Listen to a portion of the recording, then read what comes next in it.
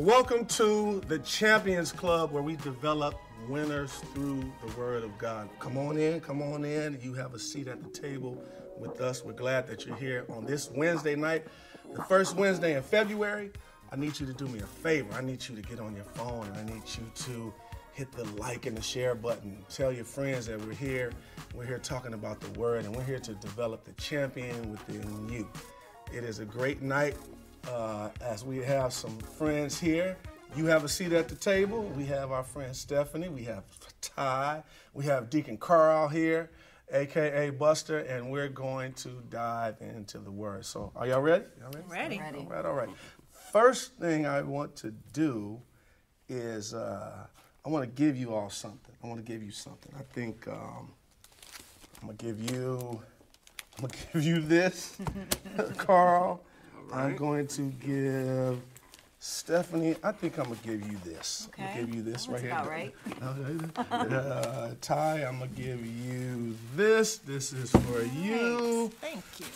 But y'all put them off to the side. Okay. Do not open them. Hold them and keep them on the table. Okay. Keep them on the table. And for you all online, I have something for you, but you can't go anywhere. I'm going to give you the instructions on what is for you. So tonight, as you see, I've given our guest here gifts, and tonight we're going to simply talk about being gifted. We're talking about gifts tonight. I believe it's safe to say that most of us want to establish a meaningful life, right? I know each of you all, right? And I think I know each of you all pretty well. And I think we all want to have a meaningful life. Deacon Carl, we know you just retired from your from working for the man, as Ty said earlier. Yes.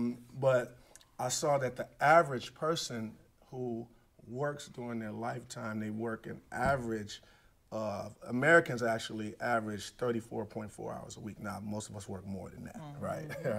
So they say that those that work throughout their life average an amount of 90,000 hours logged in at work. If you ain't working, it's time to get to work for somebody that's out there.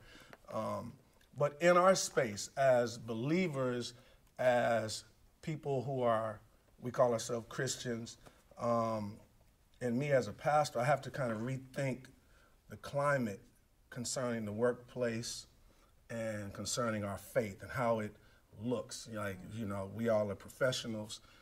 Many of you all are professionals or aiming to be a professional. And here in 22, things are evolving. The workplace is evolving. It's going faster and faster. And for some people like Deacon Carl, he's probably like, I don't care how fast it's going, I'm retired, right? And many of you all are out there, you are retired.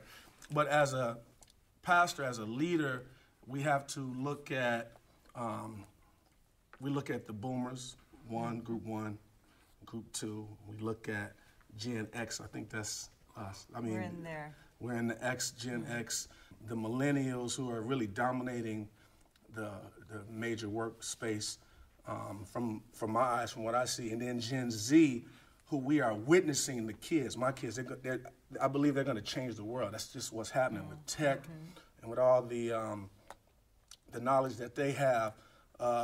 But either way it goes, we have to look at the fact that we all have natural gifts and spiritual gifts, and we have to examine the intersection where I believe the natural gift and the spiritual gift meet, or where our calling and our career meet up, because it is a fact that they will intersect at some point or another. But I have a question for all of you all out there and for you guys here. The question is, what do you believe you're gifted to do? So if you're watching tonight, we want to know. I want to know. I'm going to ask these beautiful people here, I'm asking you, type it in the comments. What are you gifted to do? Be honest. Now, whether it's your opinion or whether it's fact, just put it in the chat. We want to see. We want to see what you're gifted to do. I want to ask you guys, Ty, what do you believe you are gifted to do? What is your gift in life? I think my gift is management. Yes, it's a great gift. I think I manage not only at work, but I think that God gives us everything that we have. Everything comes from Him. We manage everything, our money, our time, our job, and any passion that I have for anything, I put everything in it. And so I'm more of a compliance person. That's why I say management. So I'm making sure things are right. Right. And things aren't compliant. And I'm pointing out things that are wrong. Right. I do know that about you. Yes. You are a manager. You will let us know when we're out of pocket. Carl, what do you believe your gift or one of your major gifts is?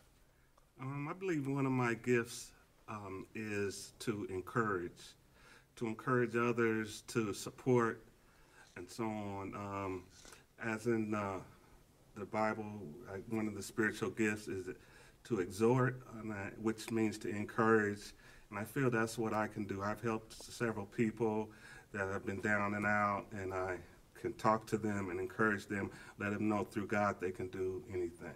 That's good. That's good. What about your natural gifts? Like, well, my natural gifts, I would say I have a gift that allows me to do architecture. And now it's not something that I feel I was born with, but I feel like I was put in the right position, and I saw architecture, and I'm like, this is for me. And then I worked toward getting into it. So I feel like the Lord has used me, which He has in several different projects that I've worked on. many of our homes, churches, everything, medical buildings, surgery centers, so forth and so on. So I believe that's one gift that God has given to me. That's sweet. That's sweet. What about you, Stephanie? This is a good question. I think if I were to summarize a gift, I would probably say I believe I'm gifted in the space of expression and connection in various ways. That's so good. That's good. That's good. All of those are amazing. I know many of us know tons of people who are gifted. Some people are gifted to write. Some people are gifted to sing. Some people are not gifted to sing. Well. Gifts to build and design, to organize, manage. Gifts to lead. The gift of leadership. Everybody is not a great leader. I think leadership is a gift. Some are gifted to uplift. Some are gifted to encourage. Some are gifted to speak. And all of these gifts, they require specific practice, and we have to nourish the gift. I saw this amazing quote by Steve Harvey. I thought, I think he's a brilliant mind. I think he's gifted in so many ways. But he said, your talent is what you are paid for. Your gift is what you are made for.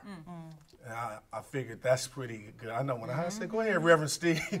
I think that's amazing. That's an amazing thing. But not everyone comes into their gifts or their calling easily. I can speak for myself when it comes to the calling that God has placed on my life. I didn't stumble into it easily. When I think of the natural gifts that I had to work toward them, to polish them, to build them to be able to be beneficial not only for myself but for other people. But in the Bible, I want to read a scripture. I want to go to 1 Peter chapter 4, verse 7. You all, it's on the screen for you. And it says, the end of all things is near. Therefore, be alert and sober-minded so that you may pray, right? Be alert and of sober mind so that you may pray. First of all, when it comes to dealing with our gifts, spiritual and natural, I believe we got to pray about it.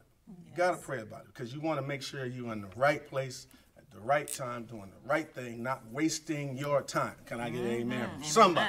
We don't want to waste time trying to develop something that is not in us. And I know a lot of people that do that. They waste their time. So prayer, when done right, I believe it replaces the self-focus because many times we want to do what we want to do, right? And we're not sometimes gifted to do what we want to do. I know many people, again, we could talk about singers. I may talk about singing a lot because we know singers. A lot of people, they're great shower singers and they bless themselves, but they don't bless nobody else. All right, so that's just a fact of something that happens. So when we pray, we get into a space of more God focus than we are, rather than being self-focused, all right? a rhetorical question is, when is the last time you asked God, what is it that you want me to do? What is it that you want me to do for your kingdom? And I think that's a valid question that everybody, especially those that claim to be believers, they should ask themselves. We have so many desires and things, but many times we step out of bounds, and waste that time when God has something special desired for us. All right, let me continue on in that same passage of Scripture. Verse 8 says, above all, love each other deeply, because love covers a multitude of sins. Verse 9 of that chapter says, offer hospitality to one another without grumbling. See, we miss sometimes the little key things in the Scripture. Offer hospitality without grumbling. And verse 10 says, each of you should use whatever gift you have received to serve others as faithful stewards of God's grace in its various forms. I don't know about you, but I want to be a steward, a great steward of what God gives me. And so we find that our abilities should be used to serve others. Everything you all shared tonight and what you all shared in the comments, I believe that it is for you to serve other people. We have to serve those in our churches. We have to serve those in our communities. We have to serve those in our families and many, many other places that we go. I believe that God will give us an opportunity for the gift that he has given us to be put on display.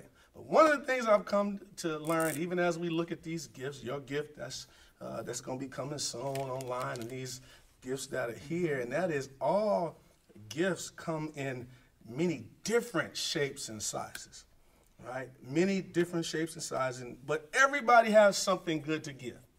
Everybody, everything that was mentioned here tonight, we all have something good to give, but we have to find it, and then we have to then use it, put it to work. All right, so I want to jump to Romans chapter 12, right? Verse 3. I'm going to read verse 3 through 8. Romans chapter 12, verse 3 through 8. And it says, Paul says, for by the grace given me, I say to every one of you, this is important when it comes to gifts, y'all. So make sure you understand what the word says. I did not write this.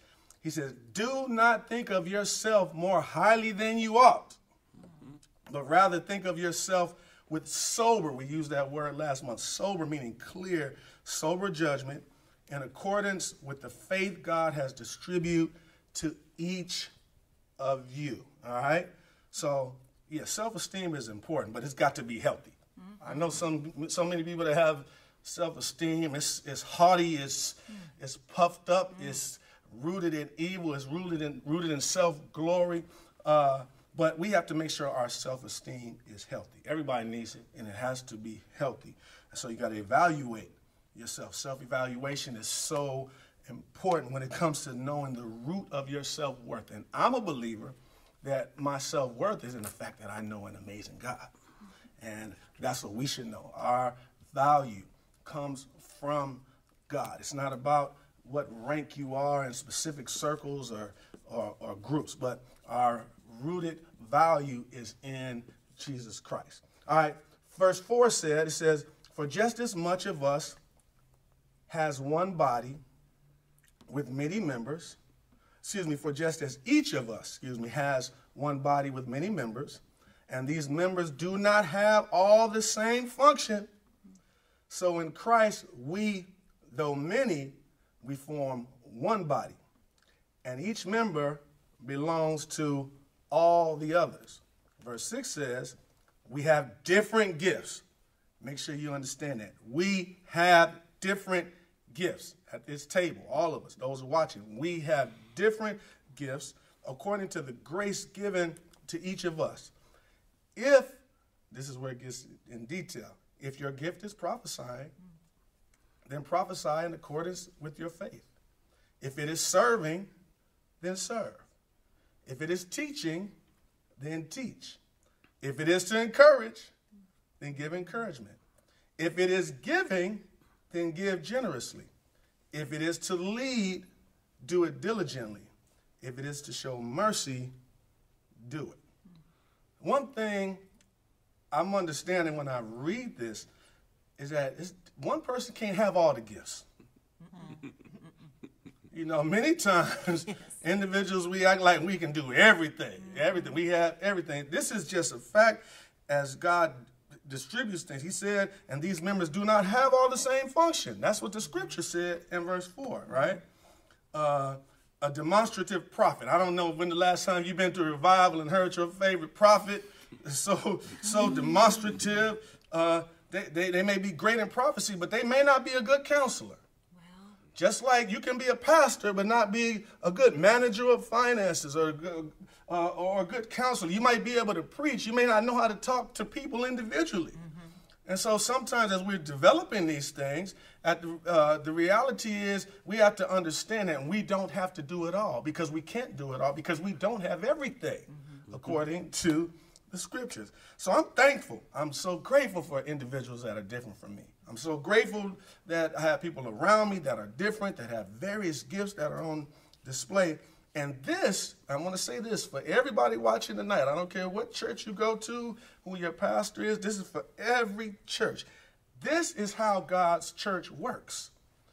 Through the variety of gifts that have been distributed by him for his work, for the kingdom. And this is the motor of the church. You know, you have those people in church that try to do everything. We can't do everything.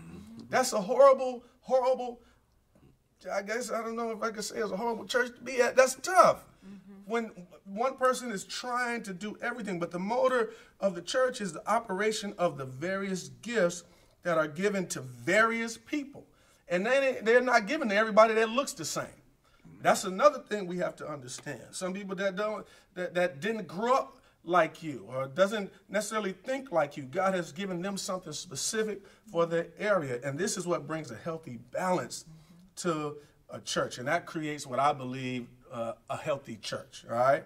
So when we look at things in kingdom work, we have to dedicate our gift to God's service. So the things we mentioned, the spiritual things that we mentioned tonight, that we mentioned online, we have to make sure that we use them for God's service. Now, let's dive into the spiritual gifts. I want to go to 1 Corinthians. I'm reading a lot, y'all. I want to give it to you tonight. 1 Corinthians chapter 12, verse 4, all right? As we talk about spiritual gifts. We'll start at verse 4. We're going to read to verse 11. Write it down, y'all, at home if you want to read it later. It says, there are, and I'm reading NIV, it says, there are different kinds of gifts. Understand that, y'all. There are different kinds of gifts. But the same Spirit distributes them. Okay? There are different kinds of service, but the same Lord. There are different kinds of working, but in all of them and in everyone, it is the same God at work. Now, we're talking about these spiritual gifts here. They come from one place. They don't come from the A side of heaven and the B side and office room C. Listen, they come from the same place. God gives the gifts. He distributes them as he sees fit, right? God is totally involved in giving, in using, and empowering the gifts that we have, the spiritual gifts that we have, right? So verse 7, let's get into it deeply here. It says, now to each one, the manifestation of the Spirit is given for the common good. To one, there is given through the Spirit a message of wisdom. To another, a message of knowledge by means of the same Spirit. Those are two different things. We got to dive into that one day, the wisdom and the knowledge. Verse 9 says, to another, faith by the same Spirit. To another, gifts of healing by that one Spirit. To another, miraculous powers. To another, prophecy. To another, see, he's skipping people. He's giving one, I'm giving you this and I'm moving on. I'm going to somebody else. He says to another, distinguishing between spirits. All right. To another, speaking in different kinds of tongues. And to still another, the interpretation of tongues. And all these are the work of one and the same Spirit, and he distributes them to each one just as he determines. Now, let's dive into this pretty much here. You do not get to choose your spiritual gift. It's something we got to think about. We do not get to choose our spiritual gifts. God knows the area in which we can usefully use the gifts that he has given us. This is not the Golden Corral.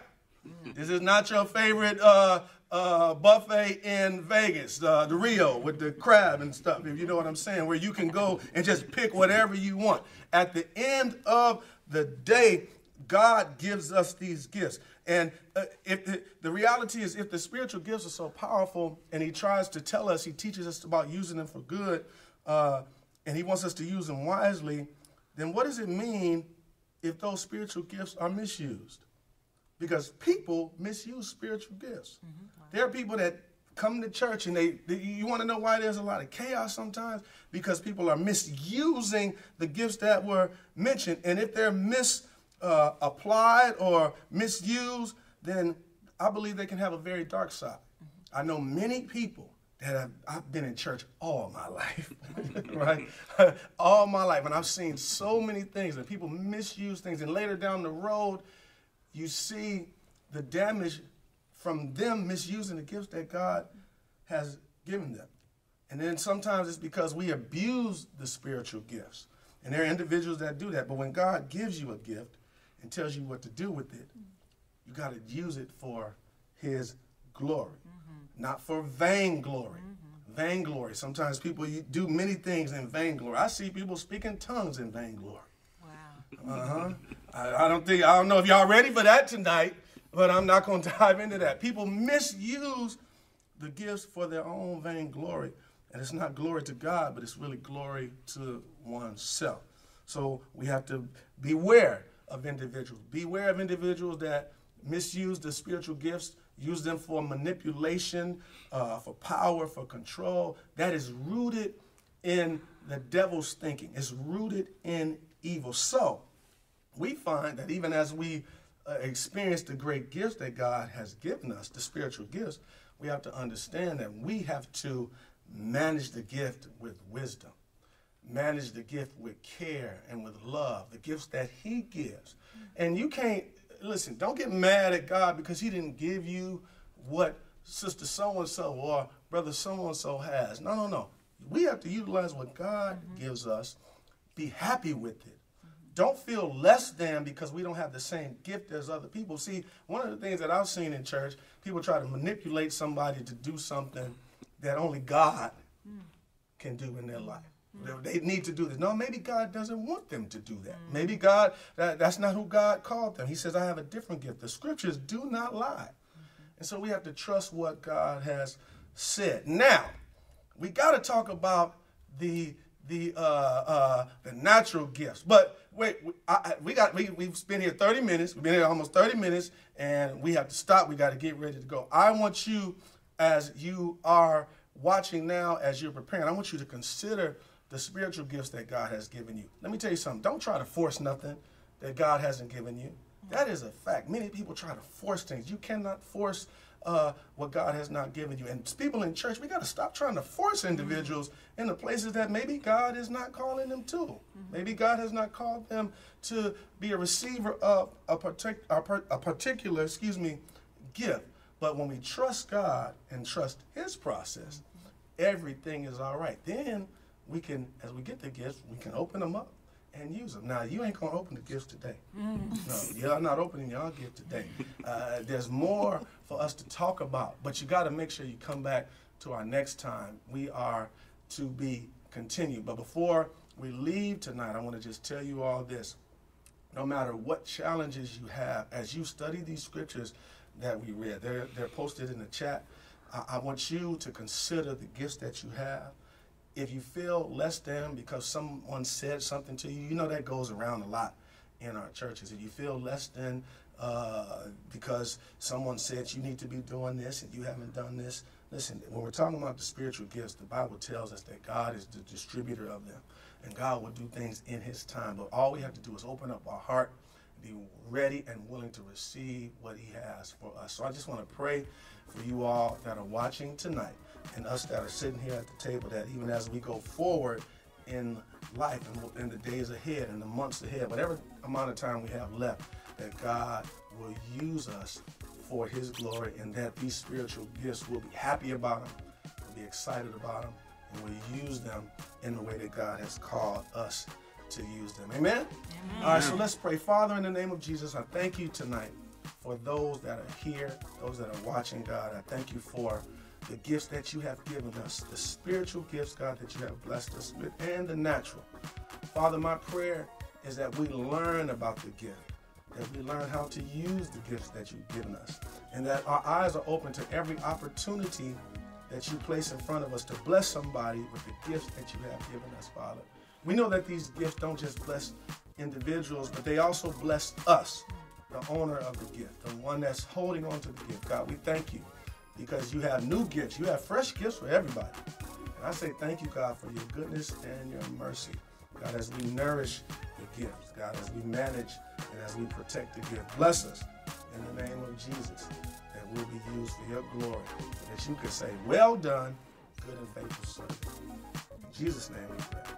Amen. We want to see y'all in 2 weeks. Make sure to be back for part 2 of Giving. Hey friends, if tonight's Champions Club blessed you, do me a favor. Send it to somebody that you know it can be a blessing to. All you got to do is share it or click the link and copy it and just text it to them. Let's get the word out.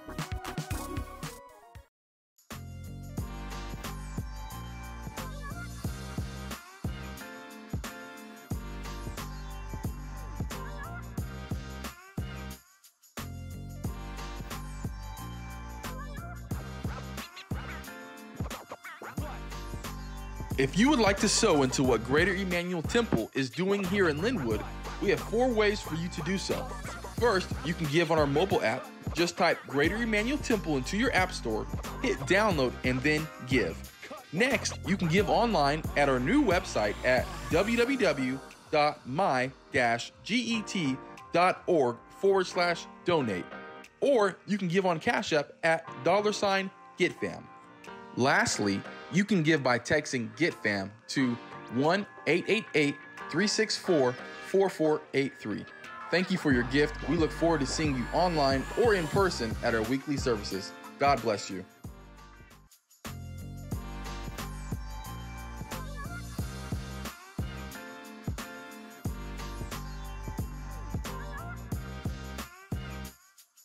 Did you miss last week's service or would like to stay up to date with all of our pastor's sermons? You can now on our posted social links through our new website. Go check it out at my-get.org.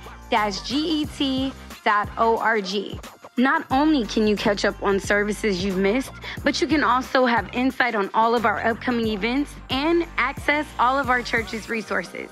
If you have not yet, go visit the site today.